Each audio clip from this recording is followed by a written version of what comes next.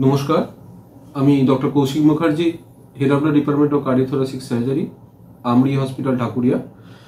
অনেকদিন পরে আপনাদের সাথে কথা হচ্ছে। আজকে আমরা খুব কমন টপিক নিয়ে যে ডিসকাস করব, টপিকটি হচ্ছে ischaemic heart disease. Colloquial term বলতে পারেন যে হার্ট অ্যাটাকের কারণ যেটা করোনারি আর্টারিজে ব্লকেজ দেখা যায় তাকেই ইসচেমিক হার্ট ডিজিজ বলে। ইসচেমিক কথাটার মিনিং হচ্ছে রক্ত কম যাওয়া, সেটা যে কোনো টিস্যুতে যেতে হতে পারে। এবার হার্টের যেহেতু টিস্যুর মধ্যে রক্ত কম যাচ্ছে সেটা বলে এটাকে কার্ডিয়াক ইসচেমিয়া বলা হয়। রক্ত কম যাওয়ার কারণ হচ্ছে হার্টের যে টিস্যু আছে বা মাংস বা পেশি রয়েছে তাকে সাপ্লাই করে করোনারি আর্টারিজ। করোনারি আর্টারিজ যদি ব্লক হয় তাহলে আস্তে আস্তে এই যে টিস্যুর মধ্যে রক্ত চলাচলের ক্ষমতা কমে যায়। এই ব্লকেজের রকম ফের হতে পারে।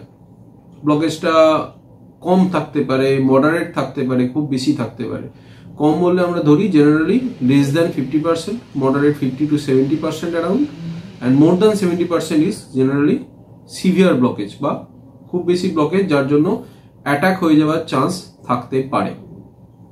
ব্লকেজের কারণ অনেক রকম হয়।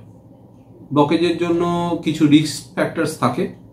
পেশেন্টের এজ, যখন 40 ইয়ার্সের পরে জেনারেলি ব্লকেজ ধরা পড়ে। এই রকম ফের আছে বা এক্সেপশনস আছে। কিছু লোকের খুব ইয়ং এজে দেখা যায়, যাদের ফ্যামিলিতে হিস্ট্রি আছে তাদের অনেক সময় ইয়ং এজে এই ব্লকেজ ধরা পড়ে। তবে জেনারেলি 40 ইয়ার্সের পরে এরকম ব্লকেজ দেখা যায়। কিছু কিছু ক্ষেত্রে মেল যে সেক্স তাদের জন্য এই ব্লকেজ বেশি হয়, কিন্তু আফটার 45 ইয়ার্স বা মোর দ্যান 50 ইয়ার্স এই ব্লকেজের রকম ফের মোটামুটি ফিমেল এবং মেল দুজনের ক্ষেত্রেই প্রায় সমান। ডায়াবেটিস যাদের আছে তাদের ক্ষেত্রেও এই ব্লকেজ বেশ কিছু ক্ষেত্রে বেশি হয়। More than 50% chance of blockage R there whenever the patient is diabetic. Uncontrolled ডায়াবেটিসের চান্স আর মোর। কিছু কিছু ক্ষেত্রে ওবেসিটি, পেশেন্টের ওয়েট বা হাইট অনুযায়ী যদি ওয়েট বেশি হয় সেক্ষেত্রে ব্লকেজের চান্স বেড়ে যায়। হাইপার কোলেস্টেরোমিয়া বা লিপিড প্রোফাইল ডিরেঞ্জমেন্ট হলেও অনেক সময় এই ব্লকেজ বেড়ে যায়। কিন্তু এগুলো সত্ত্বেও অনেক ক্ষেত্রে দেখা যায় যে পেশেন্ট স্মোকার, সেগুলোর ক্ষেত্রে এই যেগুলো অলরেডি রিস্ক ফ্যাক্টর আছে, smoking increases the risk factor মোর, সেক্ষেত্রে স্মোকারের জন্য ব্লকেজের চান্স বেশি। অনেক ক্ষেত্রে পেশেন্টের কোনো রিস্ক ফ্যাক্টরই থাকে না কিন্তু পেশেন্টের ফ্যামিলি হিস্ট্রি থাকে, তাদের ক্ষেত্রেও ব্লকেজ অনেক সময় বেড়ে যেতে পারে। তো এই ধরনের ব্লকেজের চান্স যখন থাকে বা ফ্যামিলি হিস্ট্রি যখন হার্ট অ্যাটাক বা এরকম কিছু আছে, সেক্ষেত্রে মানুষের প্রিভেন্টিভ কিছু মেজার নেওয়া খুব উপকারী। যেমন হচ্ছে আপনাকে নিজে ভাবতে হবে আপনি যে কাজকর্মগুলো আগে করতে পারতেন সেটা এখন আর সেইভাবে করতে পারছেন কিনা। আগে হয়তো 1 কিলোমিটার আপনি উইদাউট হাঁপিয়ে চলতে পারতেন, এখন কি সে 1 কিলোমিটার হাঁটতে পারছেন উইদাউট হাঁপিয়ে? তাহলে ভাবতে হবে যে কোনো প্রবলেম হচ্ছে। সেক্ষেত্রে আপনার যদি রিস্ক ফ্যাক্টরগুলো থেকে থাকে তাহলে আপনার একটা কার্ডিয়াক অ্যাসেসমেন্ট করে নেওয়া দরকার আছে, যার মধ্যে ইসিজি থাকবে, একটা ইকো থাকবে, একটা লিপিড প্রোফাইল থাকবে, কিছু ব্লাড টেস্ট থাকবে। অনেক ক্ষেত্রে যেখানে ইসিজি বা ইকোতে প্রবলেম আছে সেক্ষেত্রে ট্রেডমিল টেস্ট বলে একটা টেস্ট হয়, যেটা বলে এক্সারসাইজ ইসিজি, সেগুলো করা যেতে পারে। এবং সেগুলোর ক্ষেত্রে যদি কোনো অসুবিধা দেখা যায় বা কোনো প্রবলেম হয় তাহলে আপনার ক্ষেত্রে ডাক্তারবাবু আপনাকে বলতে পারে যে একটা আপনি করোনারি অ্যাঞ্জিওগ্রাফি করিয়ে রাখুন। Coronary angiography generally gold standard for blockage, যেখানে আমরা দেখতে পাই যে ব্লকেজ কতটা আছে, কতটা সিভিয়ার, কতটা মডারেট বা মাইল্ড, ব্লকেজের জায়গা কোথায়, সেই ব্লকেজের জন্য কোনো ইন্টারভেনশন লাগবে কিনা, এগুলো coronary angiography. Coronary angiography generally আমরা ক্যাথ ল্যাব প্রসিডিওর একদিনের ভর্তির মধ্যে করা হয়। অনেক ক্ষেত্রে যেখানে মনে হয় যে পেশেন্টের সিমটমস আর মাইল্ড অথবা করোনারি আর্টারি ডিজিজ হয়তো অতটা সিভিয়ার নাও হতে পারে, কিন্তু পেশেন্টের মনে হচ্ছে যে আমার প্রবলেম হচ্ছে, সেক্ষেত্রে city coronary is one of the mode, যাতে দেখা যেতে পারে যে ব্লকেজ কতটা আছে। যেখানে ভর্তির দরকার হবে না, সিটি স্ক্যান করে দেখা যাবে। কিন্তু যদি ব্লকেজ দেখা যায় তাহলে ইমিডিয়েটলি কিছু করা যাবে না, আবার আপনাকে করোনারি অ্যাঞ্জিওগ্রাফি করে ইন্টারভেনশন করার দিকে যেতে হবে। এগুলো হচ্ছে মোটামুটি ধরে নেওয়া গেল যে প্রিভেন্টিভ মেজার্স কিছু রাখলে যে অ্যাঞ্জিওগ্রাফি করার দরকার আছে কি নেই সেটা মোটামুটি জানতে পারলেন। প্রিভেন্টিভ মেজার্সের মধ্যে যেগুলো আপনার দরকার সেগুলো হচ্ছে সুগার কন্ট্রোল রাখা, লিপিড প্রোফাইল যদি খারাপ থাকে তাহলে তার জন্য ওষুধ খাওয়া, এক্সারসাইজ বাড়ানো বা দিনে হাঁটা বাড়ানো। এবার সুগারের কন্ট্রোল, এক্সারসাইজ, এগুলো সব যদি করার পরেও আপনার দেখা যাচ্ছে যে কিছু প্রবলেম থেকে যাচ্ছে এবং এক্সারসাইজ করলে আপনার বুকে ব্যথা বা শ্বাসকষ্ট বেড়ে যাচ্ছে, তাহলে সেক্ষেত্রে কিন্তু এক্সারসাইজ না করাটা বেটার। সেক্ষেত্রে আপনাকে আবার ডাক্তারের কাছে গিয়ে বলতে হবে যে আমার প্রবলেম হচ্ছে, সেক্ষেত্রে ওনারা হয়তো বলবেন যে হ্যাঁ আপনার এই টেস্টটা আর একটু করিয়ে নেওয়া দরকার। এবার ধরা গেল যে অ্যাঞ্জিওগ্রাফিতে আপনার নর্মাল আছে, সেরকম কোনো প্রবলেম নেই, সেক্ষেত্রে আপনার কিন্তু ওষুধপত্রের খুব লাগবে না। অনেক ক্ষেত্রে আমরা দেখি যে অ্যাঞ্জিওগ্রাফি না করেই হার্টের অসুখ ধরা পড়েছে, সিমটমস ওয়াইজ ওষুধ খেয়ে যাচ্ছেন, সেটা কিন্তু অনেক ক্ষেত্রেই বাঞ্ছনীয় নয়।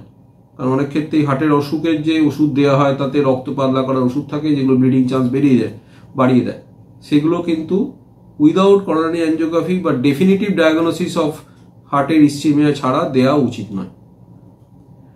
এবার করোনারি অ্যাঞ্জিওগ্রাফিতে যদি ব্লকেজ দেখা যায় তাহলে সেই ব্লকেজের পার্সেন্টেজ কতটা পার্সেন্ট আছে, it is more than 70%, then it should be treatable, otherwise treat করা উচিত বা ইন্টারভেনশন করা উচিত। বিকজ হোয়েনেভার আপনার যে ব্লকেজটা দেখা যাচ্ছে সেই ব্লকেজের 70%-এর ওপর হোক বা 50%-এর নিচে হোক বা 50 to 70% হোক, that blockage generally does not রিসিড with medicine, but medicine হল্টস the progress of the disease, মানে অসুখটাকে এগিয়ে যাওয়া থেকে বাঁচাতে পারে। আপনার যদি 50%-এর নিচে থাকে এবং অসুখ যদি আর না এগোয় তাহলে আপনার কোনো ইন্টারভেনশনই লাগবে না, শুধু ওষুধপত্রেই কাজ চলে যাবে। 50-70%ও আমরা অনেক ক্ষেত্রে যদি লেফট মেন আর্টারিতে ডিজিজ না থাকে ওষুধ দিয়ে চালাতে পারি, কিন্তু মোর দ্যান 70% এবং যদি left main আর্টারিতে disease more than 50%-এর থাকে অথবা আদার আর্টারিসে ডিজিজ মোর দ্যান 70%-এর বেশি থাকে, তাহলে কিন্তু আপনার কোনো একটা ইন্টারভেনশন করার দরকার আছে। বিকজ ওষুধ স্টলস প্রোগ্রেস, কিন্তু ওষুধ আপনাকে হার্ট অ্যাটাক থেকে বাঁচাতে জেনারেলি পারবে না। হার্ট অ্যাটাকের একটা চান্স আপনার থেকে যাবে যদি ব্লকেজ 70%-এর উপরে থাকে। সুতরাং সেক্ষেত্রে আপনাকে দেখতে হবে ব্লকেজের জায়গা কোথায়, কটা জায়গায় ব্লকেজ আছে।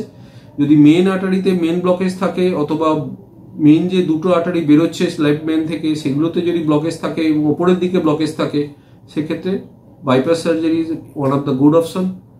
If the blockage are small, discrete blockage, you can go for angioplasty. And ডান দিকের আর্টারিতেও সেম, যদি ব্লকেজটা বড় থাকে অনেকটা জায়গা জুড়ে আছে তাহলেও bypass surgery with left main artery disease you should go for that.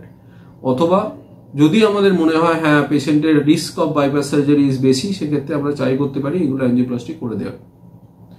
এবার এই ধরনের ক্ষেত্রে যেখানে ইন্টারভেনশন হয়ে গেছে সেখানে কিন্তু ওষুধ খাওয়া বন্ধ হবে না, কারণ ইন্টারভেনশন বা ব্লকেজ যে বাইপাস হচ্ছে এগুলো সবই হচ্ছে যেগুলো অলরেডি ব্লক আর্টারি সেখানে রক্ত নিয়ে যাওয়ার ব্যবস্থা করা হচ্ছে। এর মিনিং কিন্তু এটা নয় যে আপনার ফার্দার ব্লকেজ বা ফার্দার ব্লকেজের আর চান্স নেই। সেই জন্য আপনাকে ফার্দার ব্লকেজ বন্ধ করার জন্য অথবা যে বাইপাস সার্জারি গ্রাফট করা হয়েছে বা স্টেন্ট দেওয়া হয়েছে সেগুলোতে যাতে ফার্দার ব্লকেজ না হয় তার জন্য lifestyle modification, you have to continue, you have to decrease wait, you have to control your blood sugar, you have to do exercise regularly, at least half an hour walking, brisk walking in the morning. Regarding the lipid profile, you have to check the lipid profile at least 6 monthly and I will do the appropriate exercise and if required take the medicines. এগুলো যদি সব করতে পারেন, এগুলো যদি সব ঠিক থাকে, লাইফস্টাইল মডিফিকেশন যদি ভালো থাকে, তাহলে কিন্তু এই ধরনের ক্ষেত্রে স্টেন্ট বা বাইপাস সার্জারি গ্রাফট অনেক দিন ধরে চলতে পারে এবং এক্ষেত্রে তার রেজাল্টও খুব ভালো। পেশেন্ট কিন্তু নর্মাল লাইফে ফিরে যেতে পারে, এরকম নয় যে একবার হার্টের প্রবলেম হচ্ছে বলে আপনি সারা জীবনের জন্য নর্মাল লাইফে ফিরতে পারবেন না, এটা কিন্তু ঠিক নয়। সুতরাং এটা দরকার যেটা হচ্ছে সেটা হচ্ছে আপনাকে একটু কসাস থাকা, you need to B cautious about your হার্টের হেলথ। এবং আপনার যদি কোনো রিস্ক ফ্যাক্টর যেগুলো বললাম সেগুলো যদি থাকে, কোনো প্রবলেম যদি দেখা দিচ্ছে, যেমন বুকে ব্যথা হচ্ছে, হাঁটতে চলতে গেলে চাপ লাগছে, বুকে শ্বাসকষ্ট হচ্ছে, আগে যে অ্যাক্টিভিটিগুলো করতেন সেগুলো করতে গিয়ে কোনো সিমটম দেখা দিচ্ছে বা বুক ধরপড় করছে, হাঁটতে গেলে বুকে চাপ লেগে বুক ধরপড় করে সোয়েটিং হচ্ছে বা ঘাম হচ্ছে, এই ধরনের জিনিসগুলো যদি হয় তাহলে অবিলম্বে আপনি ডাক্তারবাবুর সঙ্গে কনসাল্ট করুন। আশা করা যায় আপনারা সবাই ভালো থাকবেন। নমস্কার।